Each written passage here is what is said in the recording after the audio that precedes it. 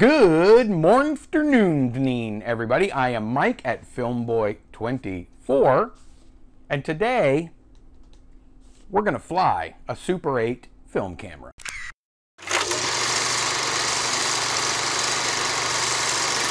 You know, I want to take this time to thank everybody for the overwhelming support on my channel. This is a very new channel, and again, I am overly joyed at just how many people decide that they want to see this goofy looking mug at least once a week doing something silly, kooky, crazy, and always film related.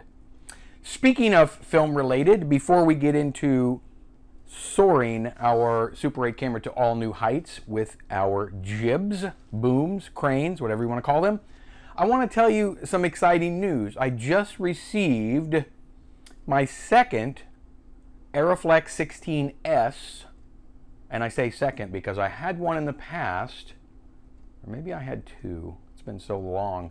I had one about 25 years ago, and the worst decision I ever made was to sell it. I wish I hadn't. My wife decided to overjoy me with a very early birthday present. Birthday's not till April.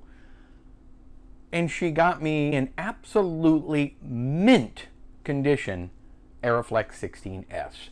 Expect to see some videos very soon. In fact, this one's already loaded with some Vision 2 500T film, 100 foot. I do have magazines for it. I had previously gotten, in a bulk of a bunch of items, a George Jensen 24 frames per second crystal sync motor, which I have since put on this new lovely camera, and it purrs like a kitten. I made a sort of I have the original variable speed motor, and it came with the original power cord, the 2-pin to 4-pin, but no battery. So I mic rigged a battery for it. I used not 8 volt, not 12 volt, but I stayed in the middle at 9.6 volt, and it powered the camera beautifully. Haven't tried it with the 400 foot magazine yet. I know that the torque motors are originally designed for 8 volts. Don't think 9.6 in a rechargeable is going to kill my torque motor. If it does, I'll be on the lookout for a new torque motor. Okay, now if that's done, please keep your eye out. Footage from this Arri 16S coming real soon, I promise you. It's already loaded. I just got to finish my battery pack, then outside, then film.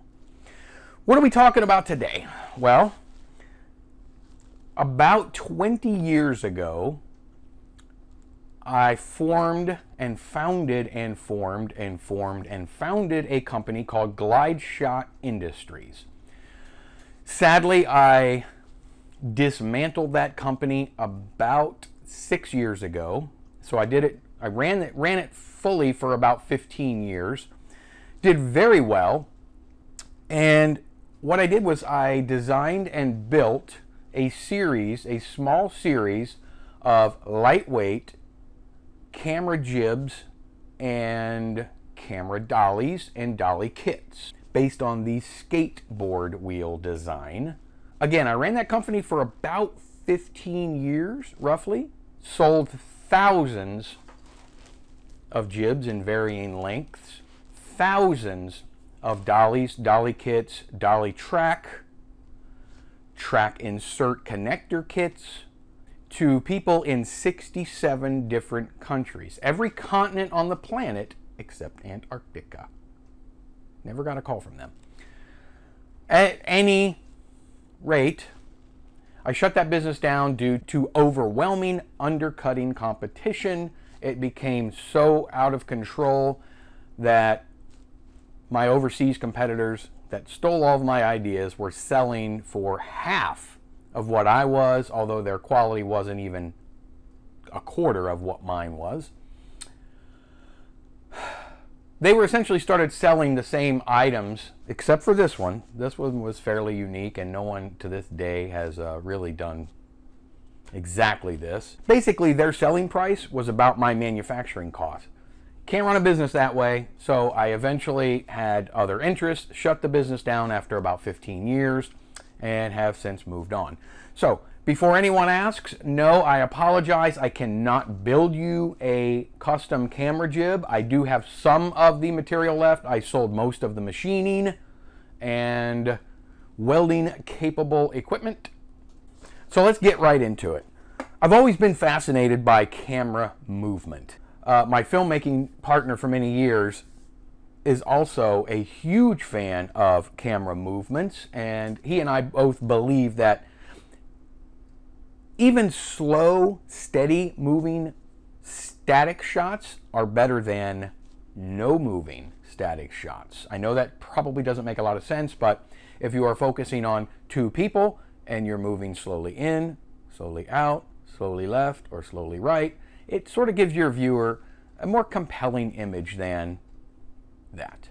Now, I know there are places where you need that, and we have used them vastly over the years, but whenever possible, it's always nice to have that image moving.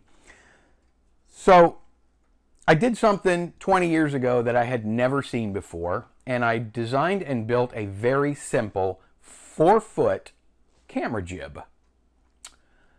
It was a huge hit. I sold thousands of them, and throughout the next 15 years following, I built a 4-foot jib, a 5-foot jib, a 6-foot jib, 8-foot model, and lastly, a prototype of a 12-foot two-piece tilting head jib that I never ended up bringing to market. And one more nice, fun little compact jib that I named the GSC 30 because it started at 30 inches in length and ended at around 46 inches in length. My telescopic jib. This one was probably my proudest moment in glide shot history because it was the neatest little device that I had ever come up with. Let me show you. It came in a nice sort of a Kodak or nylon black padded case.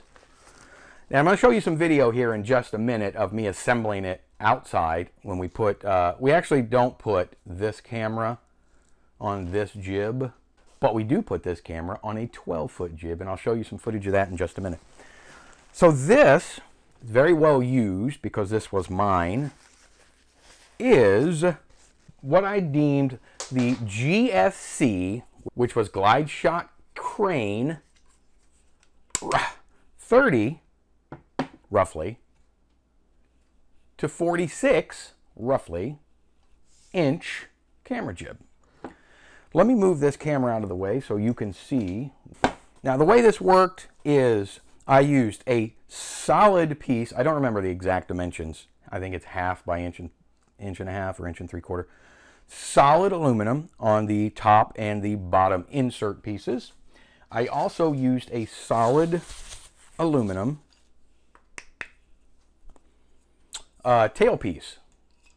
What I did was put a 1/4-20 threaded hole in the innermost piece, slide it in, drop that, tighten the knob screw here,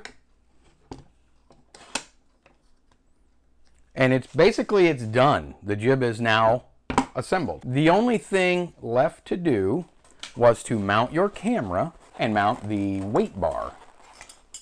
This is the weight bar. Very small, very compact. Solid aluminum.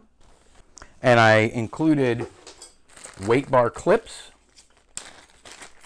So what you would do, and again, I'm going to go through this outside here in just a minute. You would put one clip in. These are just cotter clips, cotter pin clips. Insert the bar through the rear of the weight holder. Put the other clip in, the hole next to it, and now the bar won't come out. So you would mount your camera, which we'll use a very quick example. You could either put, which 99% of the time we would put a little, like I have a Bogan 501 head, little fluid head. You could put a tripod head on the end of the jib, or some people would just mount their camera to the front of the jib. And to do that, you would take one of the little included thumb screws like this, and you would put it through the bottom side of the mount plate into the bottom 1/4 20-inch hole, the bottom of your camera.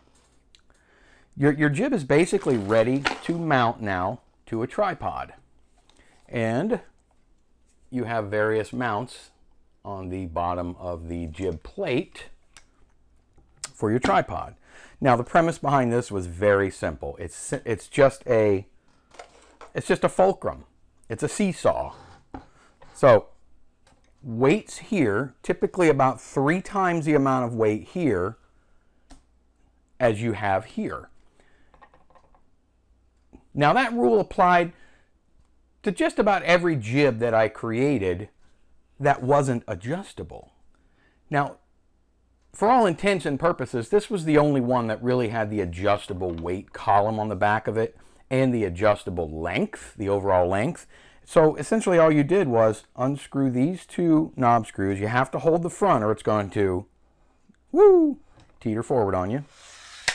And you could expand as far as you wanted the overall length of the jib and tighten it up.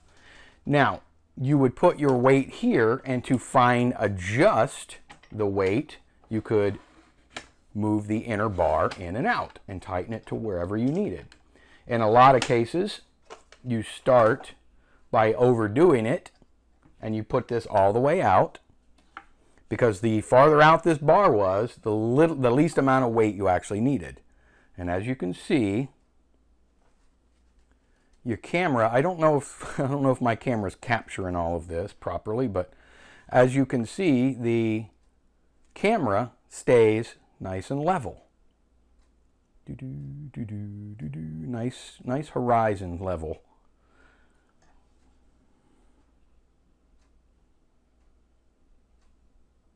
Just like that. Stay down there. All right, we had to take the camera off. It was sort of getting a little teetery here. I have a very small workspace here, so I have to be cognizant. One last thing I wanted to show you on this particular model is that I built in a dual, so either side, monitor mounts. And I would weld up these little plates that had 3 mounting hole options, and then the attachment hole here, and the little rounded half moon design here on the bottom would go around the nylon washer, just like that.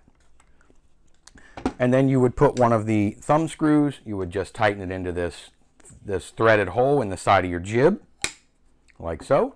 And then you could mount your monitor here, so you could see, obviously you need to be able to see what your camera is seeing, so in most cases you needed a monitor. Now you could mount this on either side of the jib. It was left side or right side. So that was a handy feature.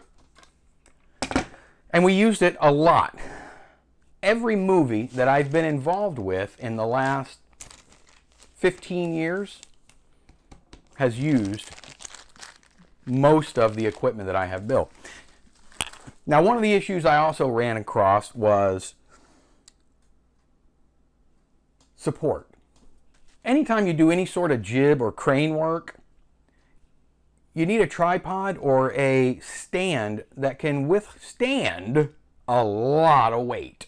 Well, most of the over-the-counter tripods that you could buy online, you know, they might be rated for 15, maybe 20, 25 pounds if you were lucky. When you put a tripod head on the front of this, mount a camera, and then 3 times more of that weight on the rear, and you add in the weight of the jib itself, usually you've exceeded that weight limit. I have broken tripods with these before, many of them, and I had a lot of questions about which tripod do I use, which tripod. It was very difficult to sell somebody a jib and say, I don't know, just find one. So what did I do? I came up with my own tripod. Here's a quick photograph of what I came up with. Now that's the tripod that I will be using in my demo here in just a second. It was rated at about 250 pounds of weight because I never built anything that I couldn't stand on myself. And at that time I was pushing 240 pounds. All right, so I know this episode is already running really long, probably twice as long or 3 times as long as anyone cares to watch. So let's step outside. I take this Canon AutoZoom 814 electronic and I put it on a 12-foot prototype jib that I built many, many years ago. Now I never put this jib into production because to me it just never seemed quite stable enough. There was a lot of sway. I didn't use any guide wires on it. But I always kept it for my personal use. Now I did end up making an 8-foot version that took off and I sold tons of those. It is the exact same design with the exception of the very top bar where I have one thumb screw holding it together. I ended up putting 2 holes there and overlapping it even farther so I didn't sort of buckle that top. And you'll see, I'll show you a picture of the 12-footer here. So it didn't sort of buckle when you would raise and lower. It had a tendency to sort of mountain out on me. So anyway, I fixed that problem. And like I say, I sold 5-foot and 8-foot versions.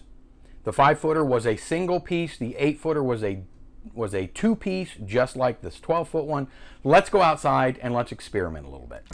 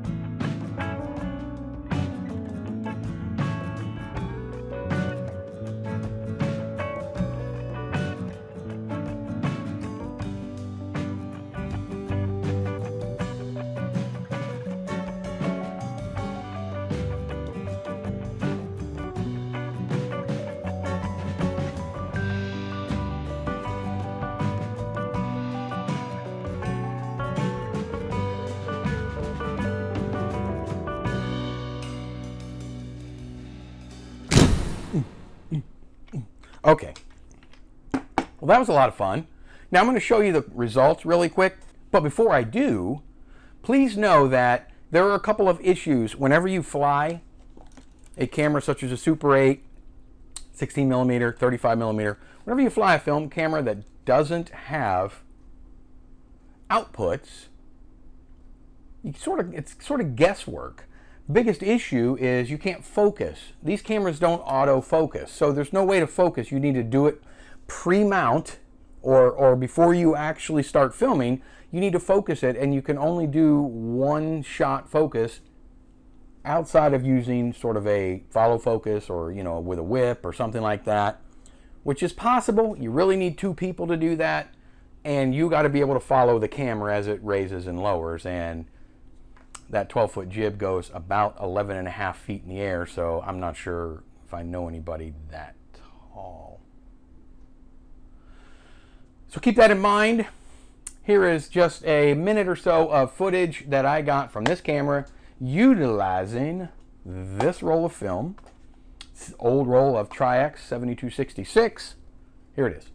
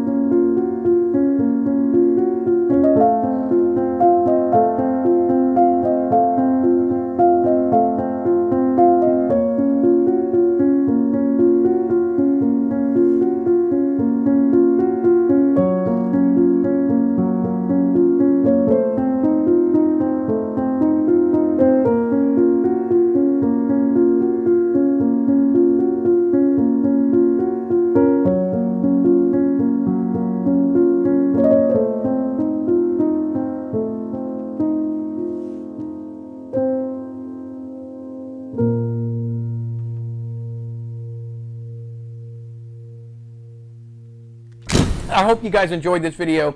I know I did. I have a lot of fun doing this. It's in my blood. Hopefully it is in yours as well. Then we can be blood brothers and blood sisters. If this is the kind of video that you enjoy watching, do me a huge solid and punch that like button. Turn it blue for me. Subscribe. Leave me a comment. Do all the things, I guess, that you're supposed to do. I got to say it. I got to go through my spiel. And until you see this ugly mug again, I'll see you, every single one of you, on the next go-around.